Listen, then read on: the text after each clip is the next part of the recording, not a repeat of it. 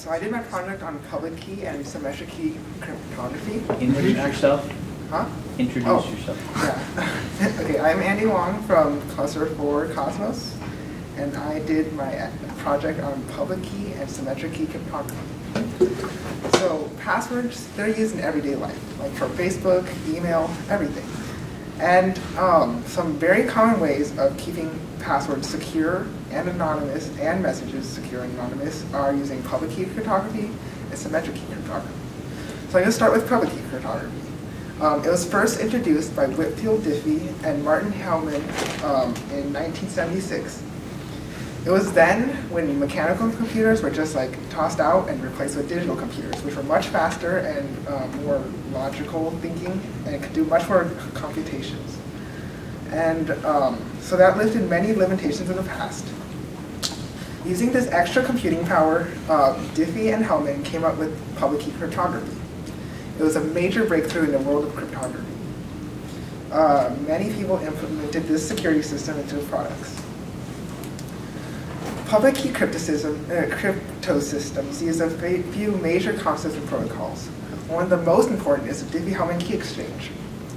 This is a very secure method of exchanging passwords without letting anyone that intercepts the exchange information let him know the exchange password.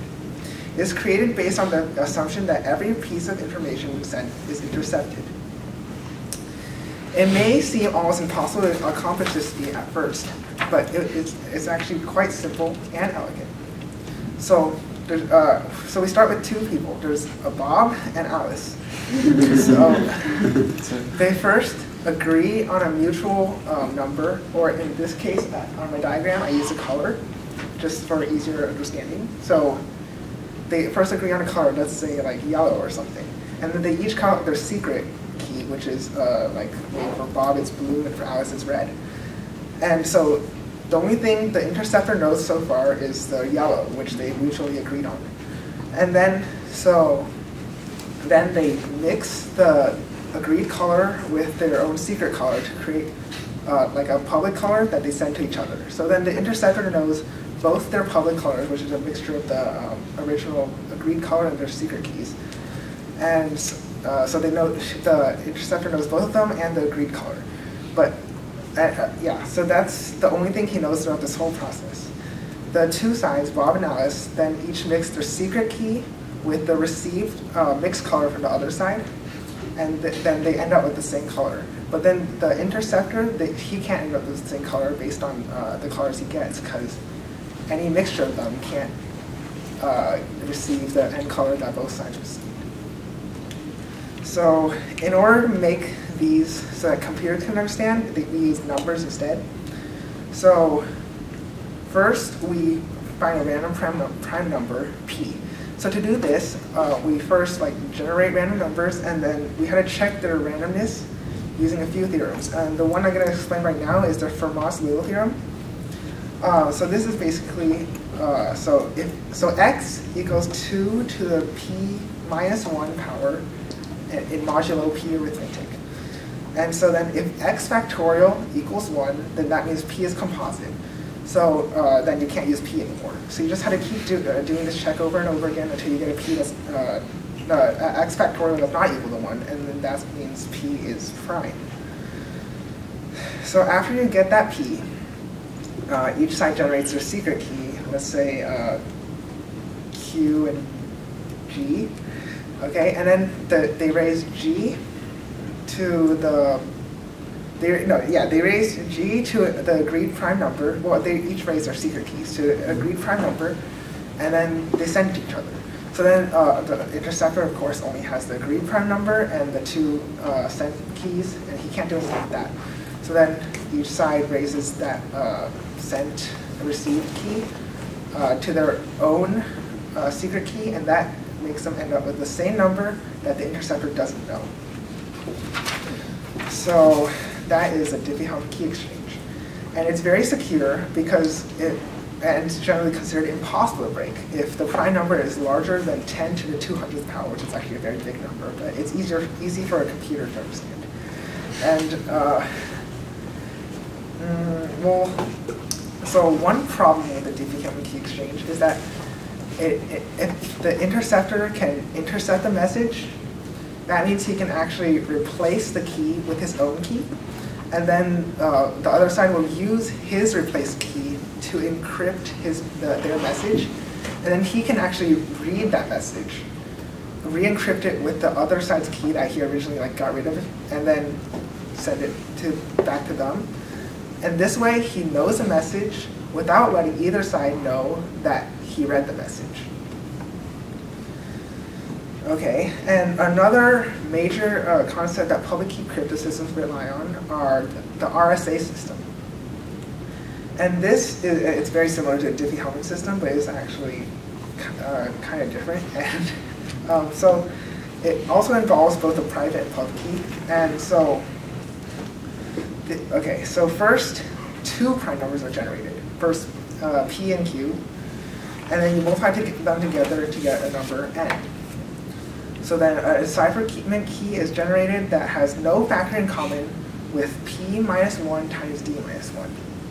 And then a decipherment key, D, is generated that satisfies E times D equals mod P minus 1 times Q minus 1. So then you get the encipherment key and decipherment key. This system is also very difficult to crack because of the concept of factoring is actually a lot more difficult than multiplying together. So like discrete logarithms and exponentiation. Yeah. So okay. To use the decipherment key and encipherment key to encrypt and decrypt the system, you first turn the message into a set of blocks, like about 4 letters for each block, and then A turns into 0, 0, all the way to Z being 25, and then you take the block and raise it to the encipherment key and in modulo N. And then the decipherment is just the same thing, but you raise it to the decipherment key. And public key crypto systems are like the most secure, but there's also symmetric key crypto systems, and these are generally considered as less secure, but are much faster. So these are usually used in sessions, like as in like email or like chat, maybe. So a very common method of doing this is AES, where basically they generate like 128, 192, or 256-bit keys, and they take a message and use that to encrypt it, which is actually, okay, so basically they take like the key, they do like a mathematical process to mix it in with the original block. So it still uses the blocks, so the blocks are the same length as the key, and they use a mathematical process to encrypt it and mix it together to produce a ciphertext. And then they just reverse the process to get to the original plain text. And this is generally considered less secure because you can actually just like, reversing the process is like less secure than doing completely different processes in public key cryptography. So yeah, so well, if you want to trade speed for like power, then you just use secret. Yeah. So something that very commonly uses a secret key or public key exchangeably is the Kerberos password system, as in like we use it in this campus right here. And so I'm assuming it uses symmetric key cryptography just because of the required key length. Generally, public key crypto systems require a shorter key length, and symmetric key requires much longer just to stay secure. And another use for them is digital signatures. And this is actually made by, so the sender of a message adds their private key to the message, and then that counts as his signature.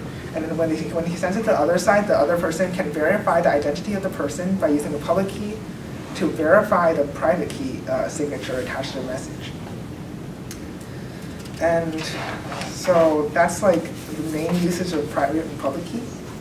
But like hackers are always getting smarter, and they're always finding new ways to decrypt and break into these public and private key systems.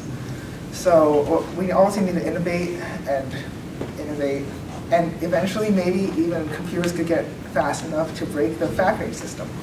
And that would require a completely new field of cryptography. So this is the cat and mouse game.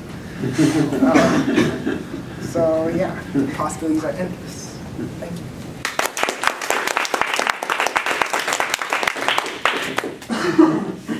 So yes, that's a nice overview, Andy. So you mentioned this interesting attack on the key exchange system, where somehow the interceptor tricks Bob analysis into using his key rather than their own key. So can you think of any ways to avoid that? I mean, that's. Did you read about it? Did you come across any that? Yeah.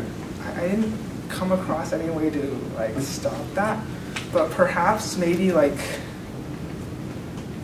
when this side encrypts using the other person's key, maybe he could actually like check that if it's the other person's key or this key before encrypting using it. Yeah. So that would, even though that would like slightly slow down the process, it would be a lot more secure than like normal. Yeah, it's the same sort of authenticate. Yeah. Yeah. That's okay. Yeah, that's a good idea. Yeah, that's basically it. Yeah. Very good.